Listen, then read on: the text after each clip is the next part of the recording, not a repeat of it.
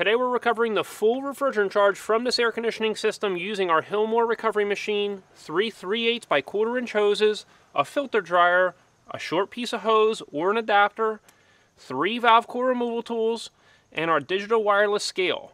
Now we're going to be monitoring our refrigerant pressure using our digital display, so we're not going to need a separate manifold, and I'm also going to show you the hose setup so you don't need a manifold.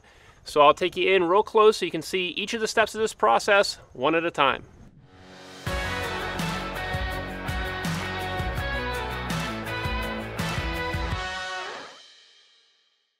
So the first thing that we've done is turn the electrical power off to this unit, and now we're going to be taking these caps off because we're going to want to remove these little valve cores because they're going to act as a restriction to our recovery. And so what I'm going to do is I'm going to put our valve core removal tool onto this port, and we can remove that without losing any of the refrigerant. So it's very important that we recover all of our refrigerant per EPA 608 standards, and so we're going to have this snugged on, and then we're going to come in here, we're going to grab the valve core. You can see it just kind of sunk in right there, and then now we're going to turn this counterclockwise, and we're also going to stick our thumb right there to hold it like in position because we're going to have force from the refrigerant pressure popping this out, and so we don't want to slip off of the valve core either. So we're just going to keep turning this counterclockwise, and then we just heard a click. That means that we have the valve core off of the threads down here. Now we're going to turn this to the off position, and we're going to screw this counterclockwise in order to remove the valve core. So it's right here. So that's it. If we didn't remove this, what's going to happen is we're going to be trying to recover refrigerant through this tiny, tiny little hole in the end while we're depressing this. That's why we remove this. Now we're going to do this on the other side as well.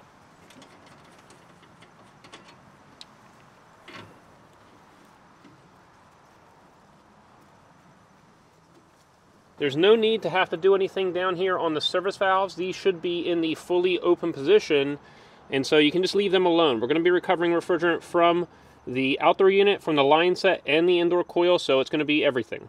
Next, we're going to connect our hoses from here over to the recovery machine.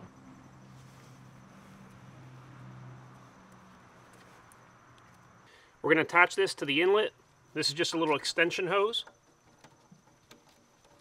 because we want to have a filter dryer before the recovery machine just in order to protect it. And we're also protecting the refrigerant before it enters the recovery bottle. Right here I'm just using this valve core removal tool as a T, and I've already removed the valve core out of the end, so this is just an open T essentially. Now there is a valve on it. Of course you could just use a T like this, but I always have a third valve core removal tool, so I'm just going to use that right here.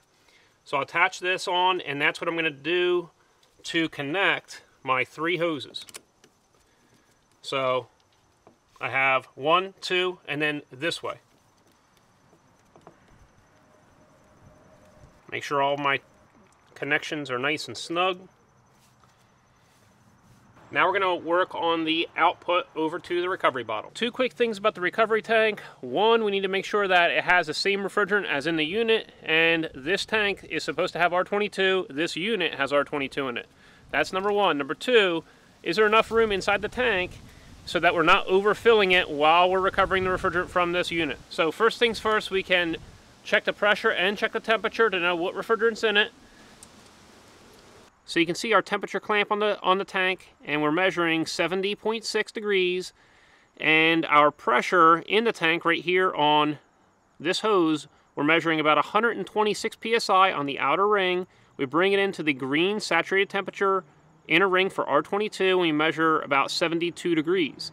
So we compare 72 to almost 71. We're very close, and this also came out of a warm service truck. So we do have R22 in here because these match. And so we know we have liquid and vapor refrigerant in the tank. It's saturated.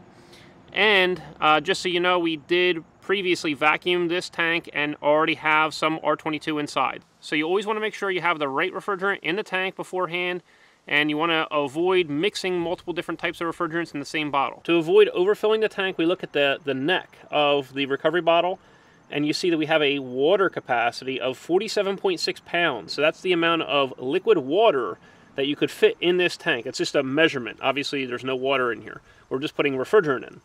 And so in order to do this, we just take 47.6 and we times by 0.8. So that leaves us an extra 20% capacity for expansion contraction for the vapor at the top of the tank. So we have about 38 pounds roughly that we can put in this tank, and then we have an empty tare weight of the tank at 28.1. So we just take 38 plus 28, and so we have about 66 pounds total that we could have for this tank. And of course you could do the calculation based on the exact refrigerant that you use, but we're always pretty safe when we just take 0.8 times our water capacity. Let's go ahead and weigh our tank. To turn on our digital wireless scale, we're first going to turn on the base, then we're going to turn on this. We're going to allow them to sync up, and we want to make sure to have this zeroed out. So we're going to just press this. So now we're zeroed, and we'll weigh our tank.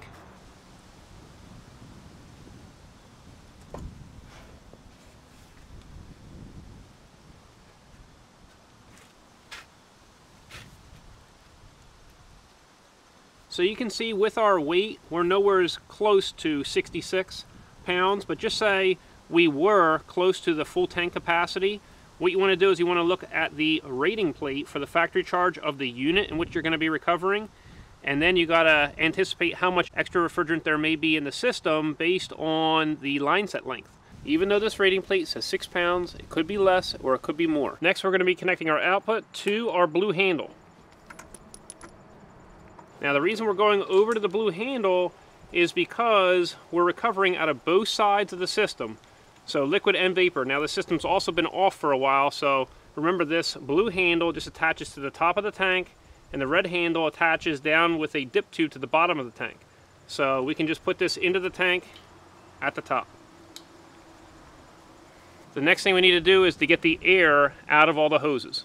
Now that we have our hoses all snug throughout this whole setup, and we have our recovery bottle valve still in the closed position, we're going to turn our recovery machine on. We're going to turn it to recover, and that will allow us to purge the air out of these hoses, so it'll just be able to go right through.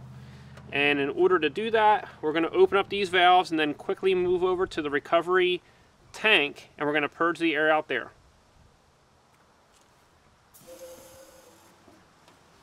So we're purging all the air out.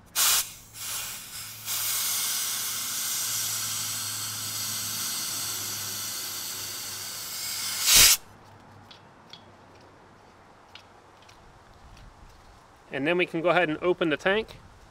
We want to make sure that we don't accidentally put air into our recovery bottle. Now we're going to turn the recovery machine on.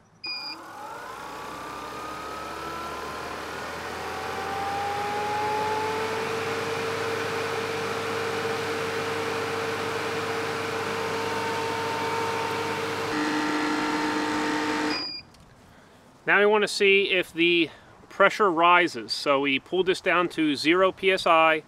If, just for a note, if this unit had a leak, you would not want to pull it down below 0 psi, because what's going to happen is you'll pull any air that's surrounding the unit or the leak spot into the system, and then into the recovery machine, and then into the bottle and contaminate it. We've put it down to 0, and now we're just waiting to see if that pressure rises.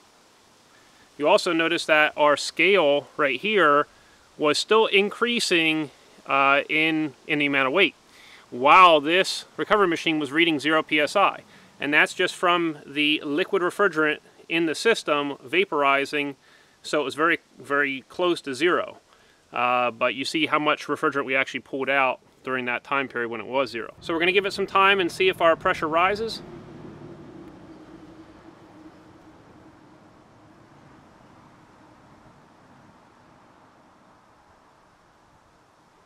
So as you can see, after about 10 minutes, our pressure has risen to about 13 psi, and that's due to the liquid refrigerant vaporizing within the system.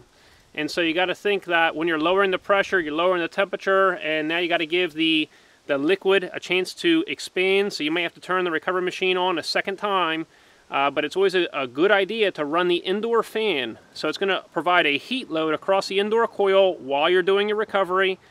And you just make sure that your outdoor disconnect is in the off position so the compressor does not turn on. So I'm going to open up our recovery tank and recover this last refrigerant.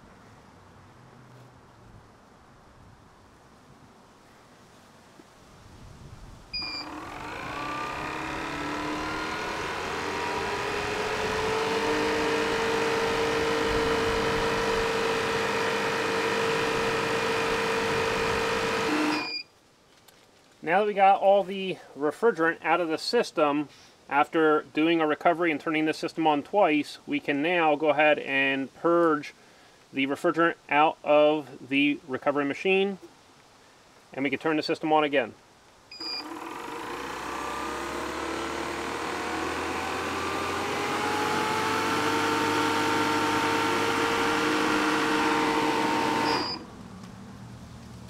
Now we're going to close our recovery bottle handle. And now we're good. Now you're going to have some refrigerant in this hose when you disconnect. There's no way really to recover this part right here. So this should all be empty. And then this is the only hose that's going to have refrigerant in it. So as you can see, we have almost 4 pounds out of the system. And so we can go ahead and disconnect right here.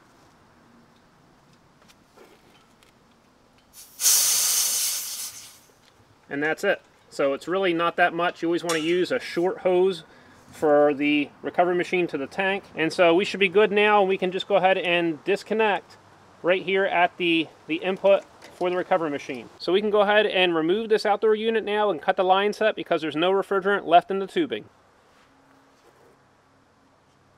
I hope this video on refrigerant recovery has helped, and if you're looking for any of the tools used in this video, I've got links on each one of these down in the description section below.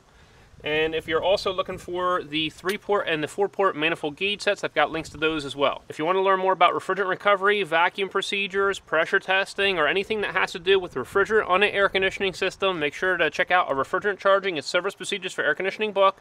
We also have a 1,000-question workbook. We also have polystyrene quick reference cards, and these cards can be thrown right in your service bag. They hold up really well. So make sure to check all these out over at acservicetech.com and also on Amazon. Hope you enjoyed yourself. We'll see you next time at AC Service Tech channel.